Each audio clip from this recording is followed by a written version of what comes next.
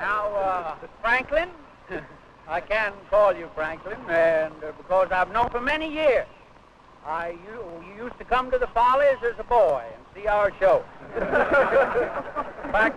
In fact, you come there as an old man to see it, too. And he used to come to the Follies, and like all notables, I would ask him to get up and say something. And I would think he was going to get up and maybe say something field show. But he would get up and nominate Smith for something. He boasted that he was just an ordinary fellow, a country boy who only knew to be read in the newspapers. Yet even presidents were delighted when this man made jokes about them. And his nation came to call him its ambassador of good humor.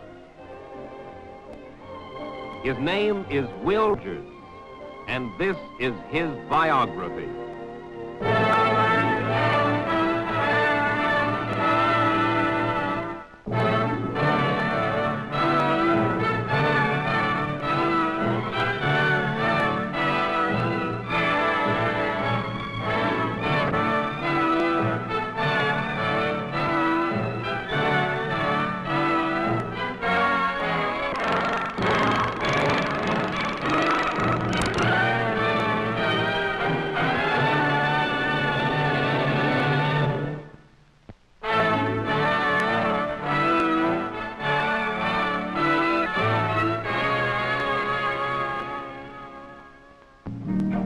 For more than a decade, Will Rogers was one of the most popular men in the United States.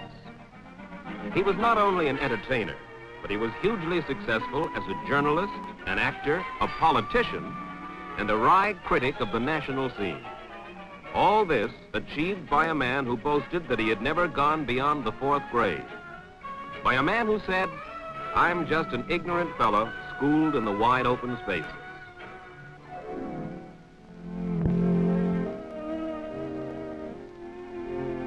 Will Rogers is born in 1879 on a ranch in the heart of Indian country in what is now the state of Oklahoma. Will's grandmother is a full-blooded Indian.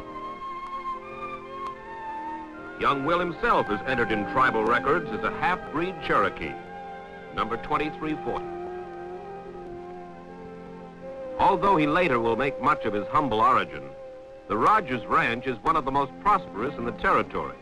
Clem Rogers expects his son to be more than a rancher. He will to become a refined and cultured gentleman.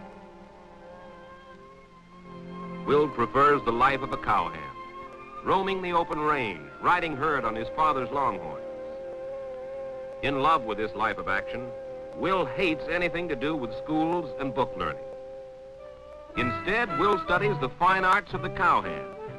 He can ride with the best of them, and he becomes an expert with the lariat. In town, Will's rope tricks sometimes get him into trouble. Watch out for that Rogers boy, a neighbor warns. He'll throw a rope over anything that moves.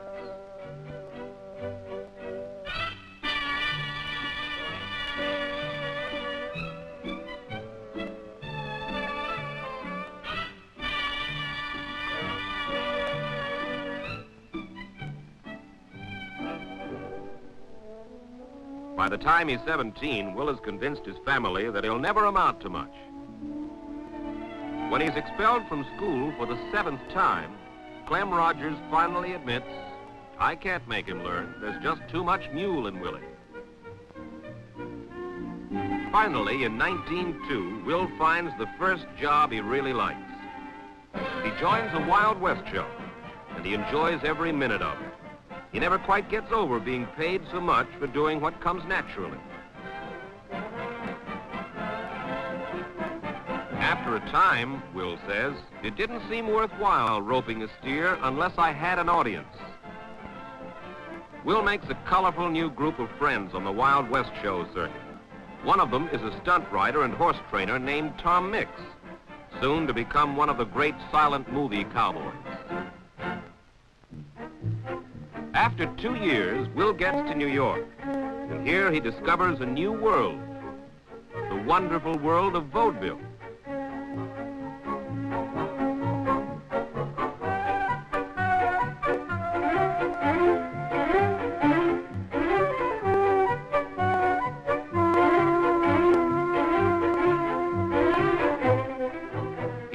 in New York after the Wild West show moves on. He's determined to break into vaudeville with his roping act. Will is a success in his first engagement. Soon he's a headliner, earning a salary unheard of back in Oklahoma, $125 a week. By 1915, Will climbs to the top of vaudeville. He even appears in the fabulous Ziegfeld Follies.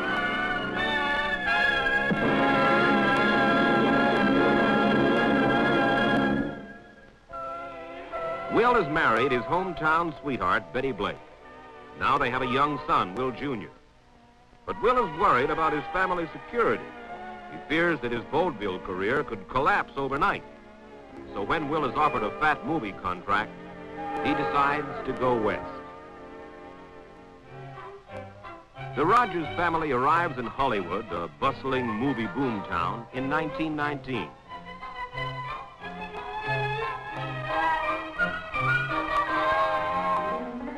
Will winds up being cast as a slapstick comedian. He spends most of his time being pursued across the California landscape.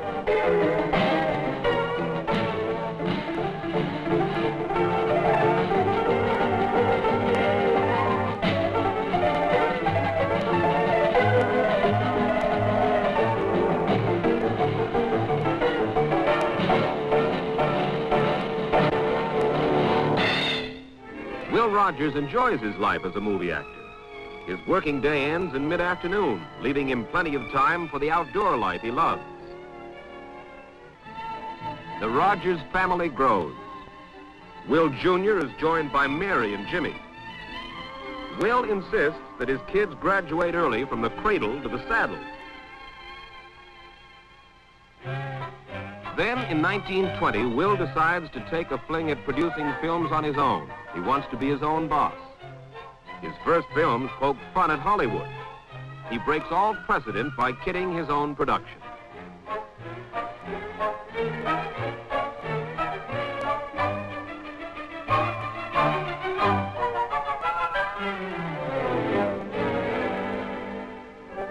In one film, Will does a takeoff on Hollywood's great lover, Rudolph Valentino.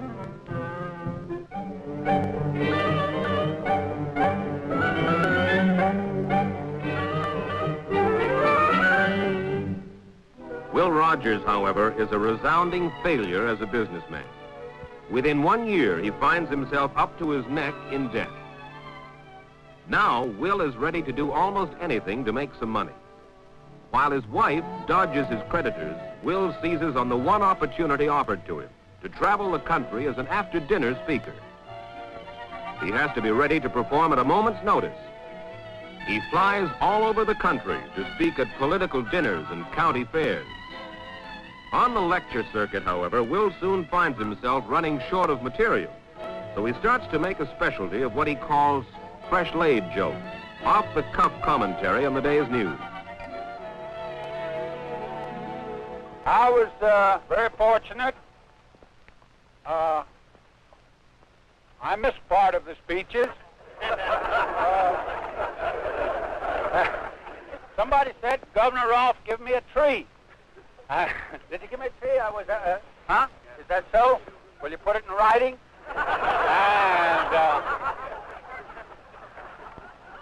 And, so anyhow, I'd like to leave my tree here till lumber is worth more. At a meeting of state governors, he finds that no one likes laughing at politicians more than the politicians themselves. Will has discovered his own unique style of entertaining. The unveiling of an heroic statue of a pioneer woman is the perfect occasion for his irreverent wit.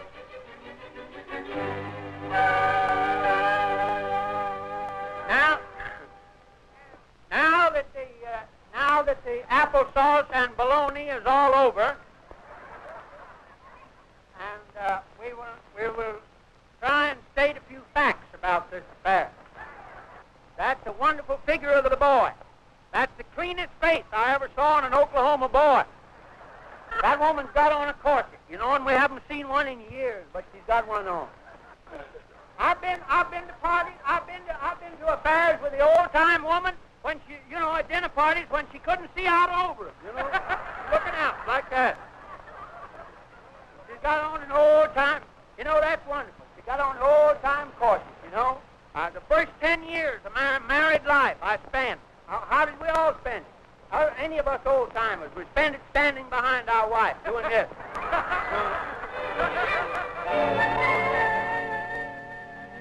Gradually, Will Rogers is talking himself out of debt. But he feels that he's a second-rater. His failure in Hollywood nags at him. Will Rogers is sure that real fame and fortune have passed him by.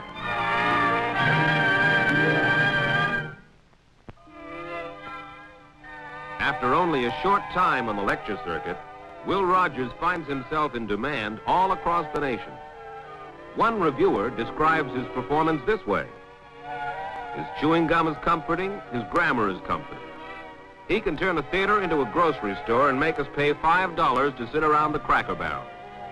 I haven't welcomed the governors. I want to welcome them, too, because that's one thing we do in California is welcome. We'll welcome anything that'll come here. This is the wisest state in the world. Here's a state got $110 million. Yeah, and the mean on Hoover. Yeah, they grabbed it off even when, they grabbed it off when they thought the Republicans might get in, so the Republicans give them that much, and they got away with it. And then, by golly, the Democrats had to make good that much, afraid they'll lose the state the next time. Will now launches a new career. He accepts an offer to write a daily newspaper column. His humor is as fresh as the day's headlines, and he pokes fun at Democrats and Republicans alike. I'm going to peep behind the scenes, he says, and see the amount of politics that's involved in the medicine dished out to the people as pure statesmanship. Will's newspaper column gains tremendous circulation. The public loves his irreverent humor, even though it's often controversial. I'm getting to be one of those highfalutin writing fellas, Will says. The greatest paper in the world, the New York Times, is already objecting to the stuff I write. Broad fields are opening to Will Rogers. Not content with commenting on national affairs, he goes to Europe and makes a series of humor travel films. In one sequence, filmed in an Irish brewery, he teases his fellow Americans suffering under prohibition.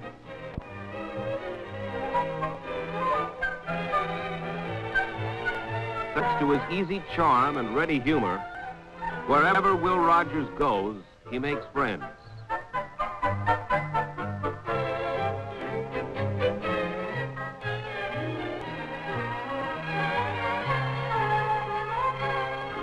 He frankly enjoys being a celebrity, and he delights chuckling with good coffee. Mr. Hoover, now listen, don't let him knock Mr. Hoover too much. Just let him go see some of these other countries and come back. He looks good after you've been over there, brother. There in Cairo? Oh, landed in Cairo, yeah. But didn't see the Sphinx. I had already seen Mr. Coolidge. You had the South. You piloted a plane in China? Did you know I flew with a Chinese pilot? Now that's the last word in heroism. I know. See, that's they called it off. Good boy. There you're gonna get the hero. You got it up, folks. Let's go home. Oh boy, it's good to get home. Will Rogers returns to Hollywood from a long trip abroad. He's amazed to be greeted by a crowd of cheering friends. In his absence, almost as a joke, they've elected him mayor of Beverly Hills.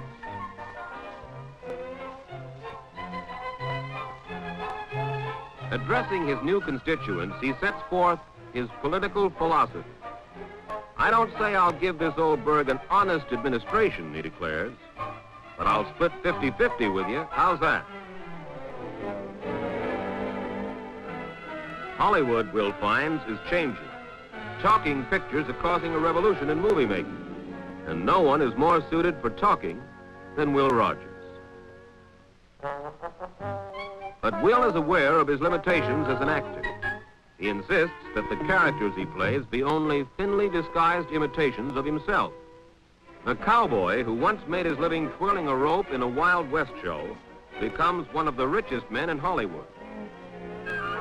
On the outskirts of Los Angeles, he builds a sprawling new ranch, complete with a private roping ring and a polo field. Will Rogers, the homespun cowboy, develops a passion for polo, the sport of the aristocrats.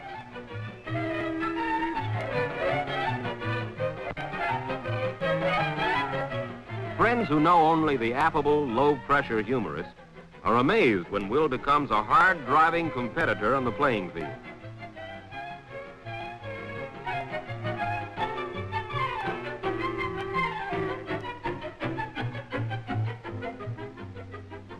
When the match ends, Will slips right back into the familiar Rogers mold.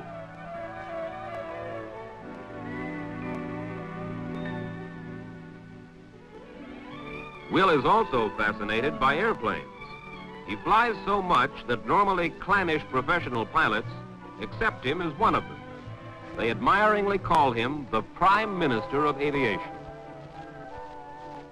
Will Rogers now mixes with the great and the powerful, the same people he makes jokes about in the papers and on the stage.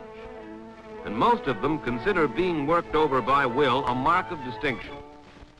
Ex-President Calvin Coolidge is the rare exception. Coolidge come into our lives at a peculiar time in our existence. He was, held about every other political job there was to hold, and there was a time about 2 or 3 years after the war, it was just the man we needed. He didn't do nothing, but that's what we wanted done.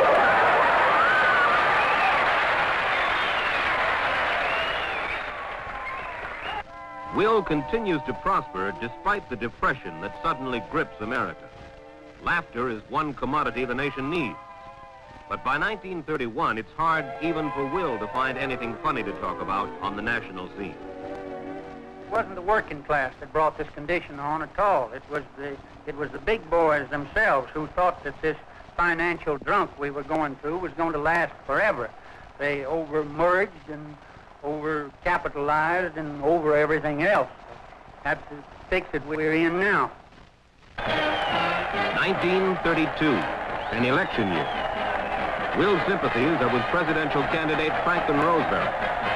And he knows that the best way to help FDR is to make Roosevelt a special target for his humor. We must have some 80 or 90,000 people here tonight. That's the most people that ever paid to see a politician. Here tonight, Governor, you are not allowed to refer to politics. They won't let anyone talk politics in here because they do art, sports, and any useful enterprises. You're here tonight, not as candidate Roosevelt, but just as neighbor Roosevelt from the other side of the Rocky Mountains. Now, this introduction hasn't been very learned or very flowery, but remember, you're only a candidate. As a president, I'll do right by you. And, because I'm certainly wasting no oratory on a prospect.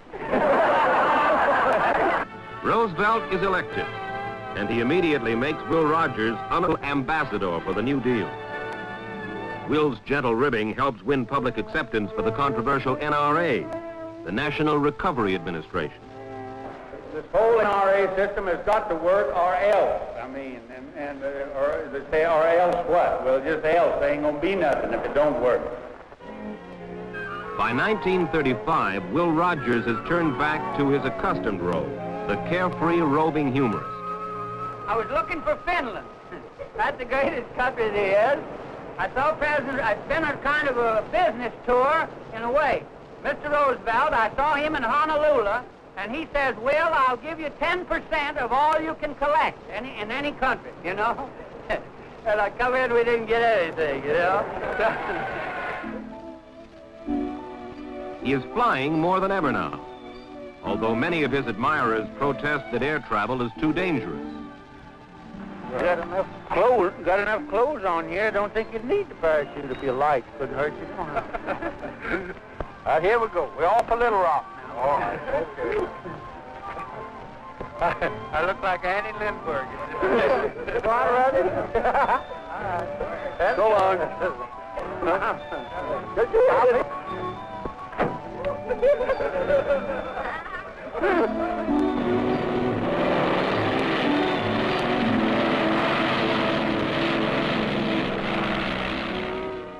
In the summer of 1935, Will and a famous racing pilot, Wiley Post, plan a long-distance flight to Russia via Alaska. They know they will encounter treacherous weather and have to fly over uncharted territory. But that's just the sort of adventure Will loves.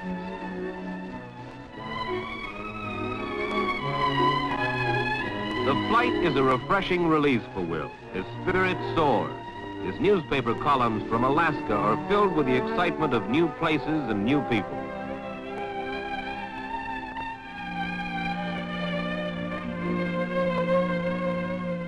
August 15th, 1935.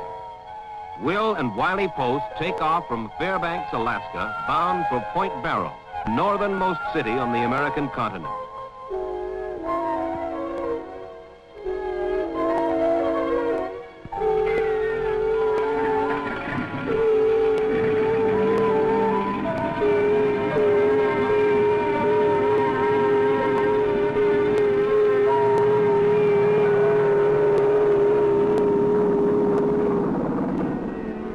Then, hours after they are due at Point Barrow, their plane is discovered a twisted wreck.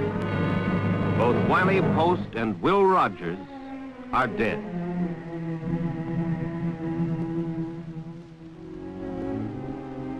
Will Rogers' body is brought back to California by plane. From around the world come tributes. Says President Roosevelt, the nation will hold him in everlasting remembrance. A close friend of Will says sadly, today a smile has disappeared from the lips of America.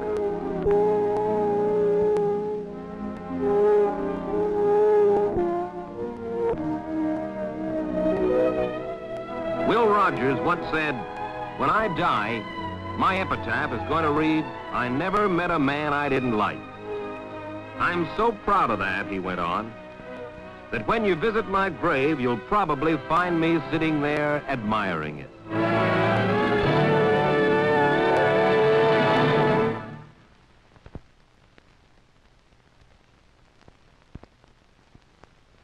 Not only an entertainer, but he was hugely successful as a journalist, an actor, a politician, and a wry critic of the national scene. All this achieved by a man who boasted that he had never gone beyond the 4th grade. By a man who said, I'm just an ignorant fellow schooled in the wide open spaces.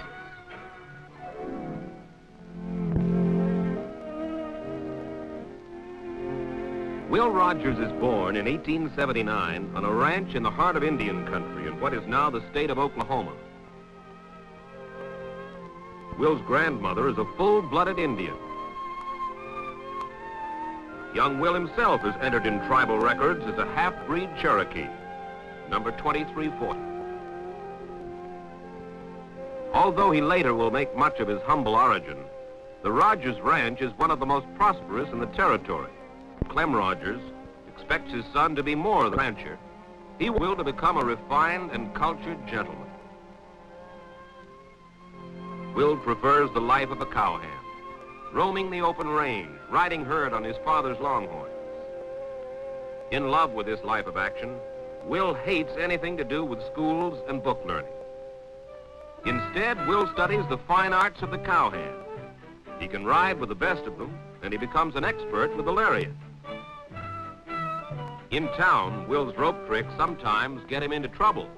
Watch out for that Rogers boy, a neighbor warns. He'll throw a rope over anything that moves.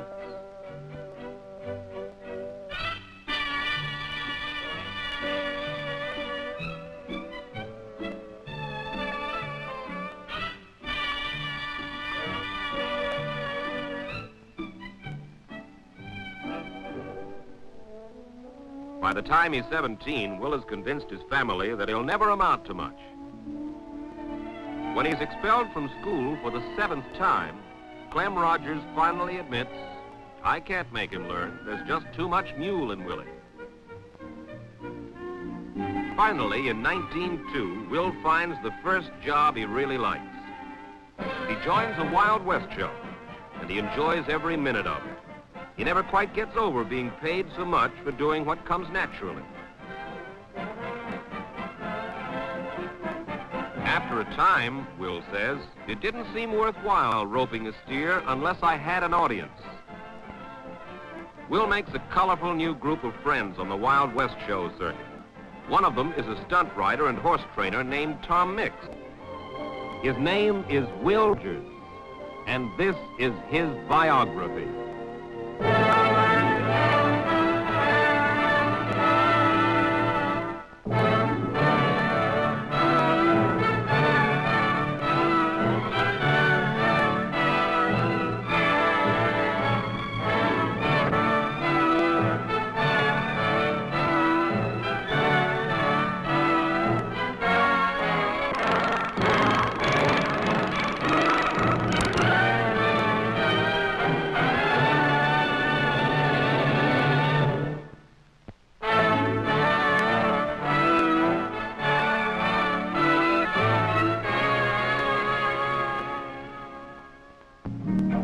For more than a decade, Will Rogers was one of the most popular men in the United States.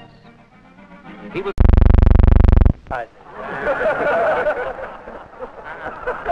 Now, Franklin, I can call you Franklin, and because I've known for many years. You used to come to the Follies as a boy and see our show. In fact, you come there as an old man to see it, too. And he used to come to the Follies, and like all notables, I would ask him to get up and say something. And I would think he was going to get up and maybe say something field show. But he would get up and nominate Smith for something. He boasted that he was just an ordinary fellow, a country boy who only knew he read in the newspapers. Yet even presidents were delighted when this man made jokes about them. And his nation came to call him its ambassador of good humor.